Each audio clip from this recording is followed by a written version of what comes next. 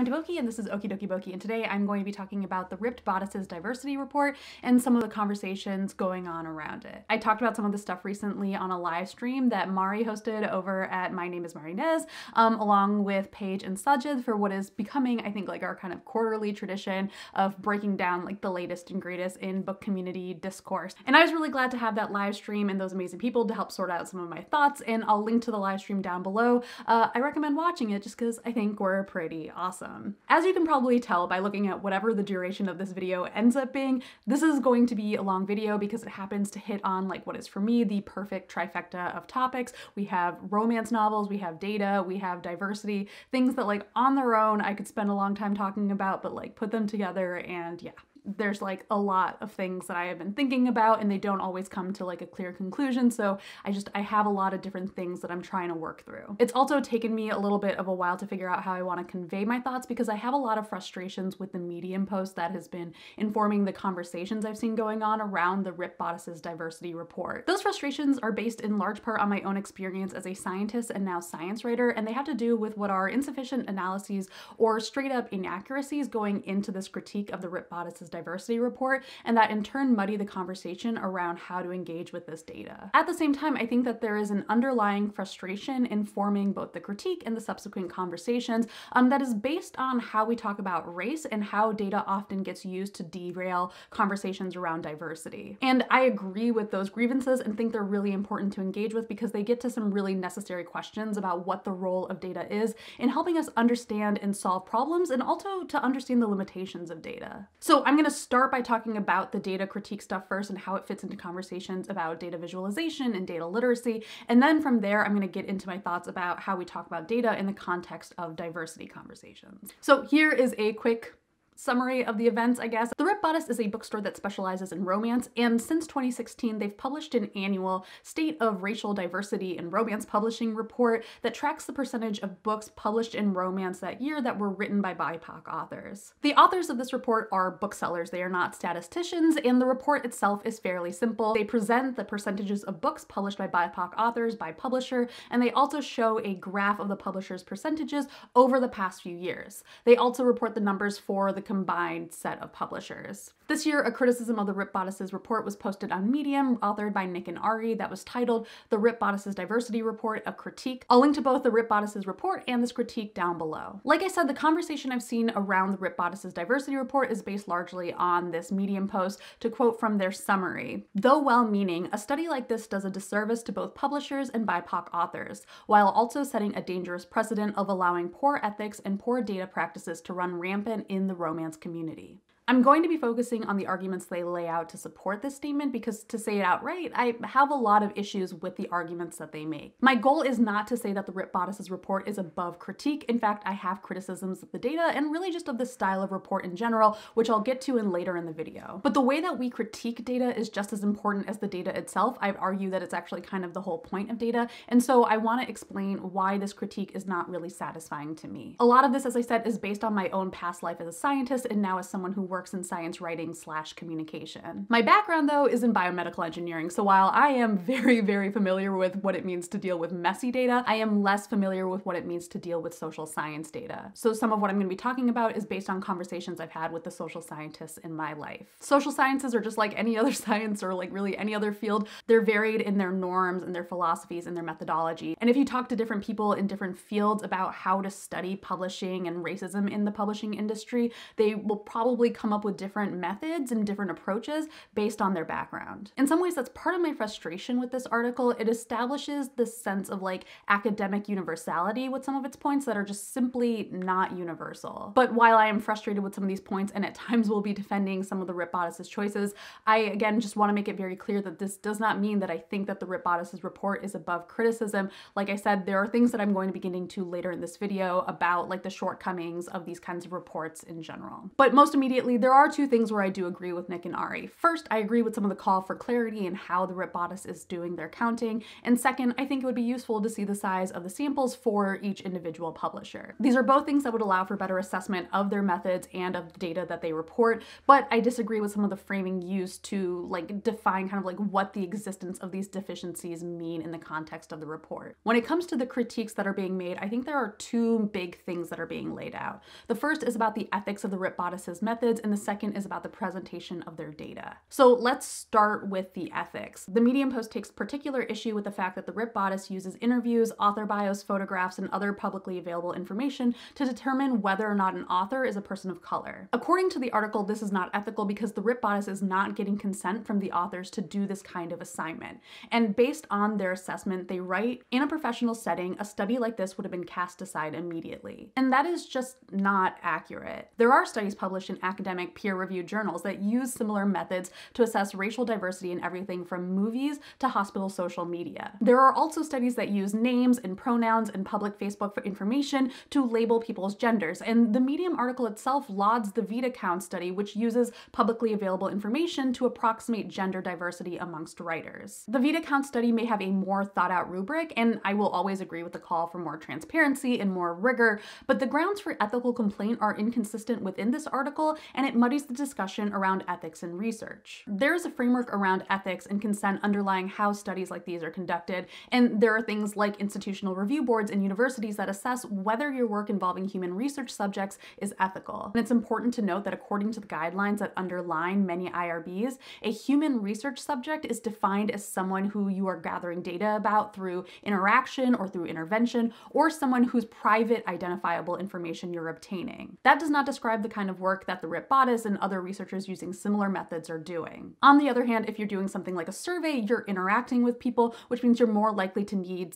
some kind of informed consent going into that study from your subjects. This point might seem like a semantic technicality, but it's an important one that dictates how many researchers in many different fields actually do their job beyond just the scope of this kind of data. And if we're going to turn to technical and academic language about what is considered professionally acceptable, then it's important to be responsible and rigorous about the ways we're using that language. Stating outright that the study would be discarded doesn't reflect the reality of current research, and in stating that it does, we reduce the audience's ability to critically engage with what the current reality of research actually is. Because what I will say is that while these are methods that are used in research settings and academic settings today, best practices in research are always evolving. If you don't feel comforted by the knowledge that these are methods used in actual academic studies, I think that's valid and important. The use of data to make inferences about us is a big, huge ongoing thing in the 21st century, and the internet has made it so that there is a lot of publicly available information. And adding on gender and race to the dissection of that data makes it all the more uncomfortable, which again, I'm gonna get into more detail later. Race and gender are both social constructs that can't be identified with 100% accuracy without directly asking a person, and that's not always possible.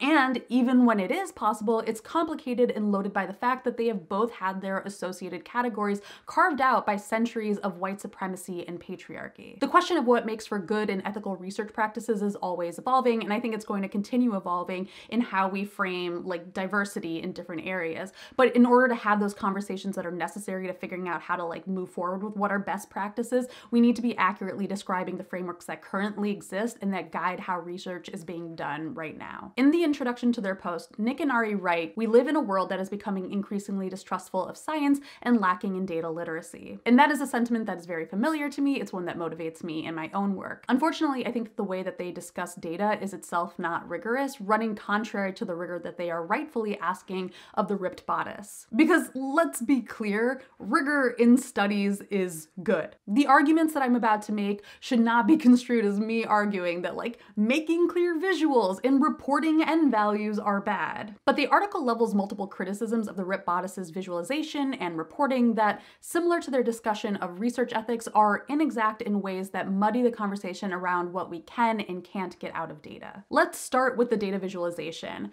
I should start by noting that the Rip Bodice did update their graphs in response to what Nick and Ari posted, but I'm going to focus on the criticisms in the post based on the original graphs because I think it gets to some useful things to think about, like when we come across data in the wild. In their post, they highlight this graph of Avon's publishing record, and they take issue with the fact that like the axes aren't labeled and there's this sort of like perceived ambiguity in the title. I think these are both okay to fair criticisms to make, but I don't think that they reflect poor data practices on the part of the Ripped Bodice. Yes, in an academic or technical setting, it is pretty much expected that you're going to include all of your axes labels because scientists are pretty heavy-handed with their labels, which makes sense when you're conveying like a lot of technical information at once. But leveling this critique at the Ripped Bodice is weird to me because like, sure, yes, I agree that axes labels are a good thing for clarity, but also this complaint misses out on the reality of data visualization in non-academic / technical settings, where I have seen plenty of graphs like on all sorts of places that like don't have axes labels, presumably I think to reduce visual clutter. And especially with a graph like this one, I find it pretty hard to mistake 2016 and 2017 and 2018 and so on as anything but years, and the percentages as anything but percentages, especially because the data points are themselves labeled with percentages. The critique in the post is framed as a good graph should not leave it up to the reader to wonder what is being presented, nor should it leave room for misinterpretation. In practice, that is an unwieldy basis for critique because the entire notion of misinterpretation is subject to what your intentions are with the data. There's this sentence in the book Data Visualization by Kieran Healy that I've been thinking about like whenever I think about like why I'm so hung up on this critique of the axes labels, given that like I in general like, yeah, agree, like axes labels are generally a good thing to include. In the book, Healy writes, "It is tempting to lay down inflexible rules about what to do in terms of producing your graphs, and to dismiss people who don't follow them as producing junk charts or lying with statistics. But being honest with your data is a bigger problem than can be solved by rules of thumb about making graphs." And for me, there's nothing dishonest about the way the Ripped Bodice is reporting their data. In fact, when it comes to that potential ambiguity around the titles, they actually provide us with the information we need to resolve that question. The title of the original graphs were, "What percentage of books published in each year were written by people of color?" In their critique, Nick and Ari ask whether this percentage that's being presented is like a percentage per pub/imprint, or is it a percentage per total books across all publishers under study. So here's a representation of what I interpret that question to mean mathematically. So personally, I feel like the graph is pretty clear that the percentage is being reported per pub/imprint, though that's also just because I think that number is the more relevant one. But because of the way that the Ripped Bodice reported their numbers, we can actually rule out that other possibility entirely, that possibility that the percentage is being taken across all publishers. If you add up all of the percentages that were calculated like for each publisher imprint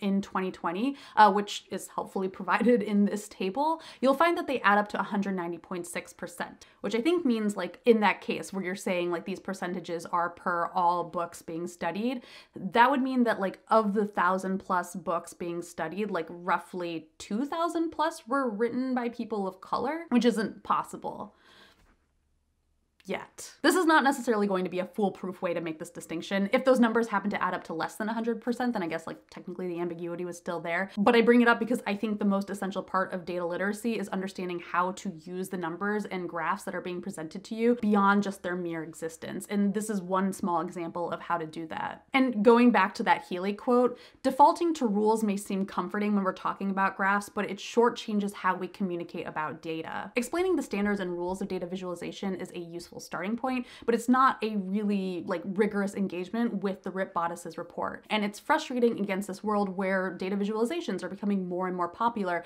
and where you'll see people arguing about the rules supposedly being broken in a graph without actually substantively engaging with what that means for our interpretation of the results. Data literacy is to me similar to how we talk about books, where it's important to understand how things are being presented to get to the final message of what you're reading. Data visualizations are a way for us to gather meaning, and to that end, the choices that you make in terms of like scales and labels and colors are all important, and there are practices that make them stronger visualizations. And the rules that we learn about data visualization as scientists are valuable tools in that interpretation, but they're preliminary tools, the way that assessing grammar and writing mechanics are preliminary tools for understanding literature. And I have the same feelings around the discussion of sample sizes in this post, which is a section that I ultimately found unconvincing because I'm not really sure what it is I'm supposed to be convinced of. Pointing Pointing out limitations in data and how we interpret it is a natural part of science, but it doesn't mean that the data is poorly collected. In the original report, the Ripped Bodice stated that they studied over 1,000 books. That is not a specific number, as they point out in this Medium post, but I will say that it's still a number that you could use to guide your analysis by giving it a lower bound. They've since updated their report to state explicitly that in 2020 they studied 2,203 books, but as far as I can see, and if I'm missing it, like, let me know, they don't include sample sizes for the individual publishers. Like I said earlier, I agree with the value of having these sample size numbers for the different publishers. I think it would provide a better picture of the publishing industry that could in turn provide more context and analytical power to us as the consumers of this data. However, the critique laid out in the post of like the lack of n-values states as follows: this can make the numbers presented inappropriate and meaningless to compare across the years and across different publishers without seeing the raw totals. In some ways, I find this section of their argument the most difficult to engage with because I also find it the most vague. I don't know what it means for this data to be inappropriate and meaningless to compare. I mean, like, yes, I understand the words. I don't understand how they apply here because inappropriate and meaningless to compare depends on the question that you're asking of the data. And moreover, the whole point of percentages is to give us a way to compare numbers. In this case, they act as a way to normalize the number of books a publisher has published by BIPOC authors relative to the total number of books that publisher has published. And in general, like, we deal with percentages without n values all the time. Like when you're comparing free throw percentages between different basketball players. It's true that having the total number of free throws that they've thrown that season can change the way that you compare those numbers, and that they might tell a different story about what that percentage means, but that doesn't mean that you can't compare the numbers at all. The fact that we don't have the n values for each publisher doesn't make your data inappropriate and meaningless to compare. It means that there are multiple explanations for the data you're observing and that you might not be able to narrow down all of those possible explanations. But you can still engage with those different stories and the different possible explanations that's going on to tease out your analysis and come to a better understanding of your initial question. As an example, one of the arguments made in the post is that if a publisher has published fewer books in a year, then the percentage of authors of color will be like inflated compared to other publishers. And like, sure, that could be a thing that happens. But in 2020, of the 16 publishers that were studied, 13 are reported to have had less than 15% of their books coming from BIPOC authors. So if, knowing nothing else about the publishers, we argued that the remaining 3 could be the result of inflation, we're still coming to the same understanding that publishing is in a pretty starry state. That's a pretty simple analysis, and it may not be particularly compelling if your assumption going into the report is that, you know, publishing is super white. And that's fine. My point is not that you have to find the result compelling, just that it's weird to say that these numbers are inappropriate and meaningless to compare. Data is always going to be limited in some way, and so identifying the limitations of your data is kind of like assessing a graph against the rules of data visualization. It's a preliminary step. And just because your assessment of it may be critical, that does not make it in and of itself a rigorous argument. The bulk of data analysis is the work you do after identifying the limitations of the data. That's where the science is, and I would argue that that is the thing that is most important to communicate to a lay audience. If it's not the point of this critique to do data analysis, then that's fine, but then I'm not sure what the audience is supposed to take away from this except a list of limitations that offer really only a surface level understanding of how to critically engage with the data. I've seen some of the conversation around the Ripped Bodice's report get framed around this question of like, is bad data worse than no data? I don't know if that's how Nick and Nari would frame their criticism, so like I'm not going to attribute it to them. And also, like, I understand the point of this question and like the impulse behind it in the context of like how we talk about diversity, and again, I'm going to be getting to that. But I think it really needs to be stressed, especially if we're going to be motivated by data literacy and preventing misinformation. There is no such thing as a perfect data set. Like, I mean, I don't know, like maybe there's like a physicist out there who's gonna like quibble with that, but like, they're physicists. In general, like, there will always be a limitation to how you can interpret your data. Data is a function of the methods and the world surrounding your measurement. There will be bias in your data and there will be noise in your data, and those can result from like experimental conditions, equipment issues, and of course just like plain old humanness. The existence of bias and noise in data doesn't invalidate the data. It provides another angle by which you need to assess it. At one point in the Medium post, the authors argue that a survey is a better way to conduct a study like this, though they acknowledge acknowledge themselves that, surveys have limitations and can't give us the full picture. It's just that with the right statistical techniques, you can estimate the full picture. And I don't think that this is a clear argument for or against surveys, just as I don't think there's really a clear argument for or against the methods used by the ripped bodice on a data level. These are both just different methods where the methodology itself is going to inform how you assess the data. And I think this is a really important point in conversations around misinformation and data literacy, because I think it's really easy to write off studies based on the limitations of the data without actually critically engaging with the substance of what's being presented. I disagree with the framing of most of Nick and Ari's critique, but I think they're arguing in good faith with the data being presented. But thinking beyond the scope of this conversation, I, like probably a lot of you, have interacted with people who make arguments about the limitations of data in bad faith. For example, something like that maybe you've seen come up in like conversations about like the pay gap between men and women, or sometimes like there are these people, again, usually acting in bad faith, who might say something like, well, this number doesn't reflect the fact that maybe women are just interested in jobs that are lower pay. And technically they're correct if you're looking just like at the one number that is just how much the average man makes versus how much the average woman makes, without factoring in different types of jobs and all of that. That maybe women are just interested in jobs that are lower pay. But just because that's a limitation in the data doesn't mean that A, the data is meaningless, and B, that possible limitation isn't itself part of the story. Because sure, it could be that women are interested in jobs that are lower pay, but like, what if there's a reason for why women are drawn to jobs or hired for jobs that are lower pay? Reasons like the systematic devaluation of women's work. This one data point isn't going to answer that question, but that doesn't mean that the data point itself is bad. And I think understanding that is especially important because we're living in a world where data is increasingly available, and the people using it are not always going to be trained statisticians. There's this one phrase in the Medium post that is kind of like stuck with me above all of the other phrases, and it's this moment where they write that this is why not everyone is, nor should they be, conducting research studies. And this is the part that like I am constantly hung up on, because I think it's like the closest thing I feel to like a conclusion from this critique, and it seems to be that they're arguing that the ripped bodice shouldn't be doing these kinds of reports because they don't have the training or expertise for it. I think if I had read the rest of this critique without coming across that sentence, I would be less frustrated by it. Because like, look, there are things that I agree that the ripped bodice could do to improve their report. But as I laid out with my earlier points, I don't think that this critique has made a convincing argument to me that this report is deficient in a way that suggests that the ripped bodice shouldn't be doing it. And so against this backdrop, I just find this phrasing very gatekeepy, and it misses out on the reality of like data as a popular medium that involves non-stats people who are both producing and consuming it. It makes me think of this kind of like common trope in like the discourse around science and science communication, particularly in the context of misinformation, which suggests that our savior against misinformation is going to be expertise.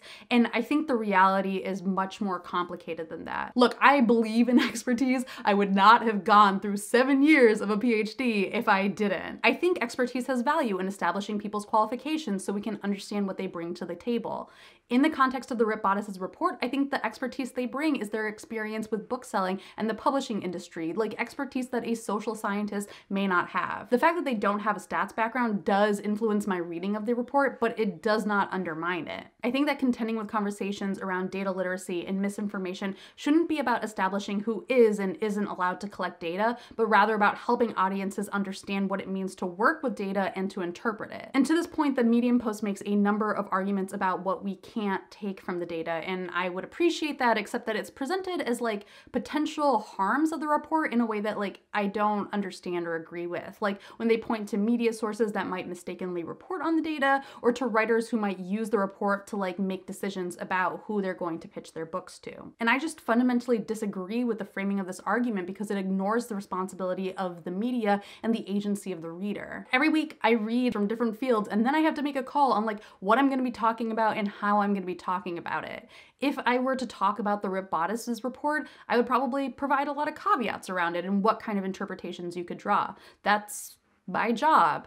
Does the media always get it right? No, but that is on the media. And as for the possibility that people might like use it to decide where to pitch without like fully understanding all of like the publishers involved, if the ripped bodice's report were being presented as a guide to like who you should be pitching to, or even like, you know, like as a guide for like who you should be buying from. Like, yeah, I would agree, like, don't do that. Like, that would be bad. But as far as I've seen, I don't think that they've done that. So the fact that there are people out there who might misinterpret the data in this way is ultimately more about the conversations we're having with ourselves and with each other as readers and writers. And I say conversation because that is, to me, like how I frame my consumption of data. It's always part of a conversation. I've been defending the Ripped Bodices diversity report throughout this video, but I'm actually like pretty ambivalent about reports like these because for me, they're just like not my preferred mode of engaging with data. To me, data is a tool for storytelling. It's a thing best dissected in conversation, whether that's with other people or with words being used to form arguments around that data. When I was in lab, we thought of our data in terms of like the story that we were telling, which is not like some kind of like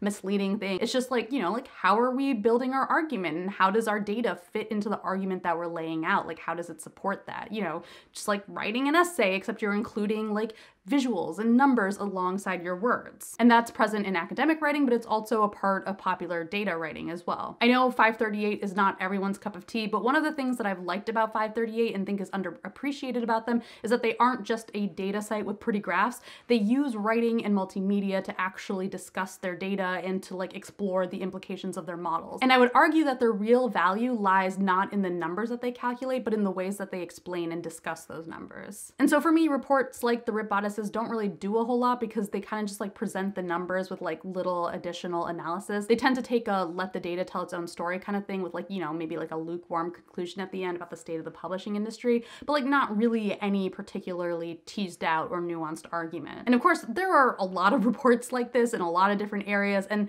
they are important. They like do play a role in understanding different things in the world and nature and like helping people like evaluate things. So like, it's not that I think reports are bad. They are just something for me as a person, like with my own particular like motivations. They just don't really do a whole lot for me until there's like a story that like I can see being put together through those reports. And my thoughts around reports like that like extends especially like to like when we're talking about diversity. I think a train of thought that's both in the Medium post and the conversations around the report is the fact that like, you know, come on, like a lot of us in the book community, like we know publishing is racist and super white. And while that is not really a thought that like informs my own particular feelings about this data, it is a thing that I like feel generally. The Ripped Bodices report does like a little bit to satisfy my own curiosity about like how white publishing is, but it does nothing to like change the amount of outrage I feel about publishing and like the state of it in this world. I said earlier that data is becoming an increasingly popular medium, and I like that in as much as I like data as a tool for helping us understand the world. But I'm also incredibly uncomfortable with the ways that data has become fetishized in the world as this kind of like false bearer of objectivity, when the fact is that data, both in its collection and its analysis,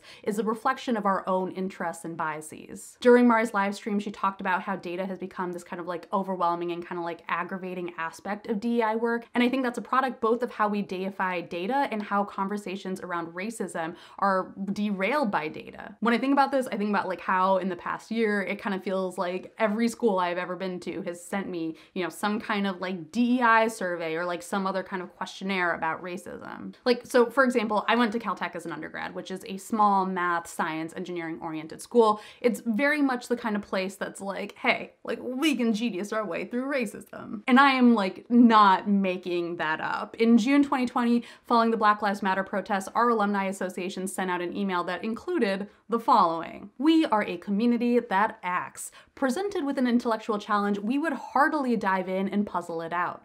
The issue of racism against the Black community in particular should be no different." A few sentences later, they add, "To this end, we must adopt a Caltech-level approach to address discrimination, racism, and oppression. In the same way that space exploration, directed evolution, gravitational wave research, and so many other Caltech pursuits advance humanity, we must take this privilege of education and our position to improve society." This is an email that made me mad because it is in no way surprising to me that, you know, our school would compare gravitational wave research to racism. When I was at Caltech, the student body was like about 30% female, and most of the non-whiteness came from like Asian students like me, which is not really a good indicator of diversity. A lot of my feelings about how we fetishize data and science when we talk about diversity comes from my experience at Caltech, but not in ways that are flattering to my education. And somehow we keep managing to outdo ourselves. Like, there's been this whole thing in the past year about, like, you know, it kind of came out that, like, we have some buildings that are named after eugenicists, like, including my undergrad dorm, and, like,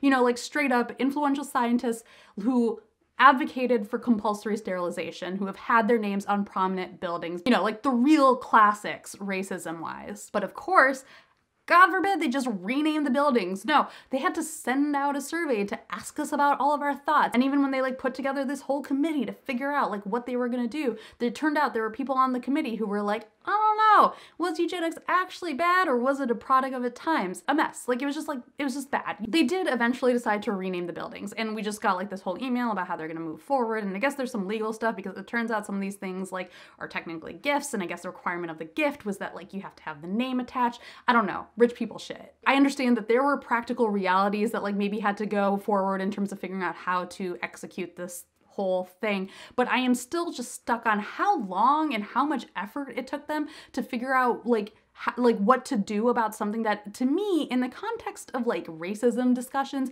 is like actually like not like barely even the bare minimum. Like, in terms of things that are gonna like impact current students, it's a thing that's like good, but like this is not the stuff that's gonna like make the most meaningful impact. And even then it took them so long. And so when I see DEI surveys from like whatever schools or whatever I've been to, I think of that sequence of events and like how even with this very narrow and actionable problem, the conversation became so fraught with what are like depressingly familiar sets of arguments. So even looking at like these more quantitative surveys, my question becomes like, what is the point of this survey? Like what will my numerical judgments of like agreeing and disagreeing with various statements about student life mean to you in terms of understanding my experience at whatever place? And what does it mean to you in terms of like what you're gonna do going forward? And moreover, if you rely on quantifiable data as a way to inform your goals and checkpoints, then your goals are going to be restricted to things that are quantifiable. And that's not great when we're talking about racism, which isn't just a numbers problem, it's an everything problem. There are things from my experience as a brown woman in media that you can quantify as part of a statistic, like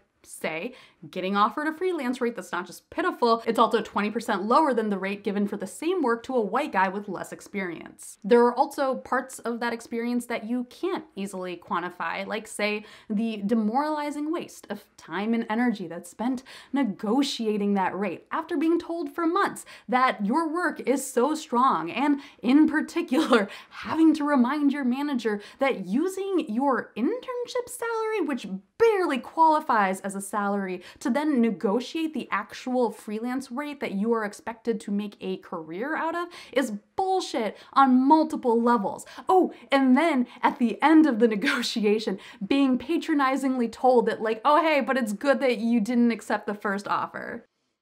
In general, I think that reports like the ripped bodices or like the Vita count, they're simply trying to illustrate like a part of that picture. And the extent to which that part is very narrow is ultimately kind of a strength when applied in the right context. It's specific, and given the many varied ways that racism and sexism manifest, I think it can be useful to be able to like pinpoint a specific number that way, like a specific aspect of that experience represented by that number. But also it's a number that can't fully capture the issue of racism in publishing. Like Nick and Ari point out, for example, it's not going to tell you like whether the books themselves are like still reinforcing a lack of diversity in the industry's output. There's no data set that's going to be able to represent the entirety of racism, but I think what becomes frustrating about data in the context of diversity discussions is the way that it compels us to have this conversation about a complex, multi-pronged issue that is also deeply personal on very narrow, impersonal terms. And it can become a way to make people feel like they have to